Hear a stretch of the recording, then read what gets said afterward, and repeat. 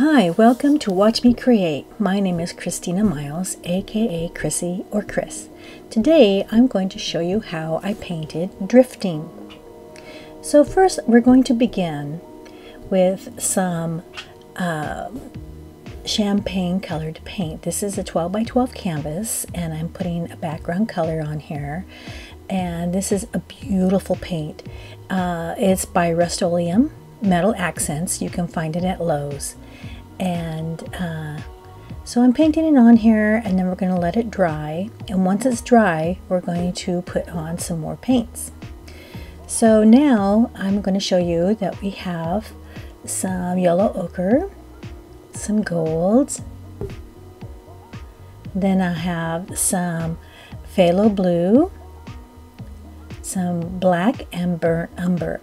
So it's Mars black. These are the Arteza Paints and they work really well. You can get any brand you want, but these are the great colors that I used.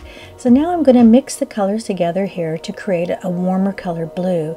So I have two parts of phthalo, one part of the brown, or and one part of Mars black. So you just mix them up really well, and then I'm putting in some water because this is super thick paint and you don't want to have it too thick. This is a flowy type paint. And I just put in some Floetrol. I have some in a bottle pre-mixed. You just shake it up with some, you just put the Floetrol in the bottle and shake it all up, and because it does separate.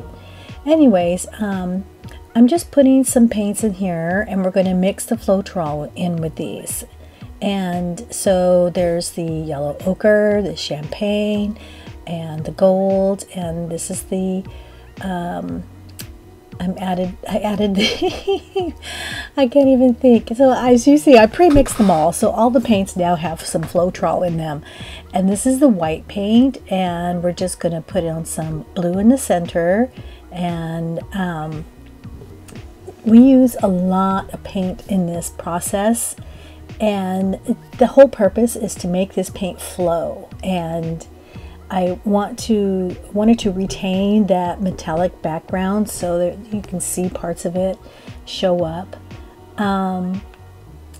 So you can see how I'm just slip-slapping the paints in here. You don't want to mix too much because blue and yellow make green, and I really didn't want to have green in this painting. And make sure you have your water bottle handy. I'm putting some black on here and just going back and forth and back and forth. And just keep adding your colors in. It doesn't matter what color you put in first. It's just how it works. This is similar to an acrylic pour, but better. I like this style a lot. So you can see I'm finally getting something. I'm finally getting what I wanted it to look like. And by adding the water, it kind of softens it all up, but you don't want to put too much water because you can dilute it down where it breaks up the molecules in the paint, and we don't want that. And then you end up with mush, and it doesn't, I don't know, it won't be as permanent. So I just went back and forth until I got the colors that I really, really, really liked. There you go. And so now what I'm going to use next is I'm going to put on some of the powdered marble. And this is a beautiful technique. And I have a strainer here. And what the marbling does is it adds texture. So I didn't want it to completely dissolve and become flat, so I put it directly on the painting and then just squirted down some water, misted it so that it kind of blended in better. It settled into the paint, and then I made it flow a little bit more. Oh, yep, that is just perfect. Perfect.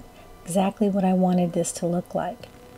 And it reminds me of people, like in a crowd in a distance, and they're just kind of drifting around, and that's why it's called drifting.